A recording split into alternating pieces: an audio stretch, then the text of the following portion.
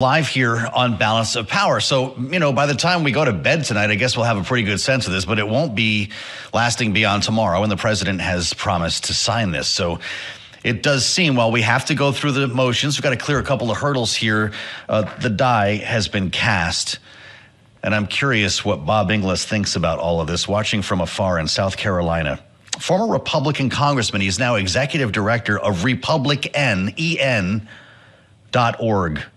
And Congressman, it's great to have you with us today on Balance of Power. I want to back up just a day and talk about what happened in the House. Actually, it's a couple days. Forgive me at this point. It was over the weekend when Mike Johnson actually brought these four bills to the floor, got them passed in the face of a threat to fire him. Is he going to end up looking like the smartest guy in the room, cutting these into separate pieces, getting them passed, shipping it to the Senate in basically the same form that Joe Biden asked for months ago? All the while, it seems like he's keeping his job. Bob, what do you see? Yeah, I think probably so. And it's really sort of us as Americans recognizing the gift we've got in our history. In that chamber that Speaker Johnson presides over, there are only two portraits. One of is George Washington, of course. The other is a Marquis de Lafayette, the Frenchman who helped George Washington and who helped bring in the French into the fight that we were having with the British. If it weren't for the French help, we wouldn't have made it.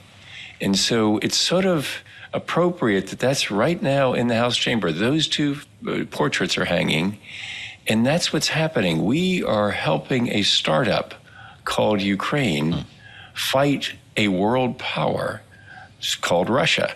And so it's really us coming to recognize our history and our obligation to history to sort of repay the favor. I love the optics that you're painting there. What happened to Mike Johnson over the past couple of months? Was it the classified intelligence briefings, was the meetings with foreign leaders, or was it just getting cover from Donald Trump in the end that brought him to this point? I think it is a fascinating thing, because I think what it is a study in leadership. What happens is, when you don't have any real authority or power, you can just sound off and say all kinds of things. But when you realize, oh my gosh, I've got power here, I really need to act responsibly. And I think that's what Mike Johnson has done. He's acted responsibly. And it's the sort of the growing up that happens when somebody actually comes out of the hinterlands and into real power. He's got real power. He's a Speaker of the House of Representatives, and he's making the House function the way it should, which is put it on the floor, let the people's representatives vote, and let's see how it goes. And interestingly enough, it went with a lot of Democrat and Republican agreement. And then there's some people that disagree. That's fine. We get to hear them, but leadership requires real thought and carrying through on things that matter. I'm really taken by how many people are offended by that. Congressman threatening to fire the speaker over this. We keep hearing from people coming on this program talking about a coalition government that we now have. We're all going to be speaking with English accents here at some point. What do you make of that? Is it a coalition government, or is it just a functioning government? Well, it wouldn't be. I think it's a functioning government. And I think if you ask most Americans, they'd say, isn't that great? I mean, you do have activists on both sides, on the left and on the right. And the problem really that we're having as Americans finding solutions to things like climate change, for example, is that the politicians have to play to those activists. And those activists, they really don't want solutions. They just want to sound off. And so most Americans actually want solutions.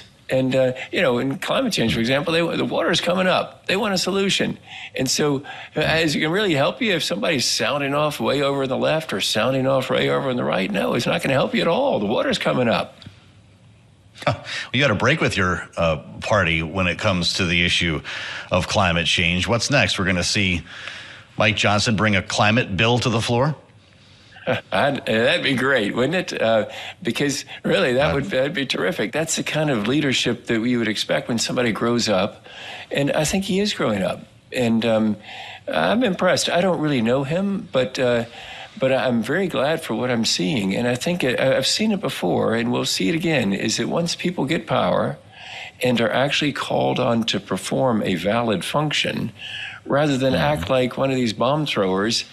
They don't have any power. All they do is just talk to media outlets and generate money for themselves in their own campaigns. That's not leadership. And so it's really great to see the House functioning. Sounds like you miss it. The thing is, Mike Johnson's got a big bodyguard who walks everywhere with him in the schoolyard right now, and that's Donald Trump. And Donald Trump can be pretty volatile about the way he feels about people. What happens when he wakes up one morning and decides this isn't worth it? Yeah, I don't know. That's what I wonder if he'll ever grow up, frankly, and whether he'll ever realize, hey, you know what? You had power for those 4 years. You could have done something with it. But I don't know. I think it's not his shtick. His shtick seems to be more to just play to a crowd that and take a bow and feed his personality needs. But maybe he could grow up. I don't know. But we as Americans need to insist on leaders growing up and saying, listen, we want solutions. We don't want all this talk. We want solutions. And it really is incumbent upon us. Most people say Congress doesn't listen to us. Actually, they do. They listen very carefully. And what they've heard us saying is from the activists, the left-wing activists, the right-wing activists, we want you to go up there and rail against the other side. Oh, yeah, we can do that. Yeah, and sure. Don't worry, we don't need you to do anything. But if we told them, no, we need you to do something, they'd do it.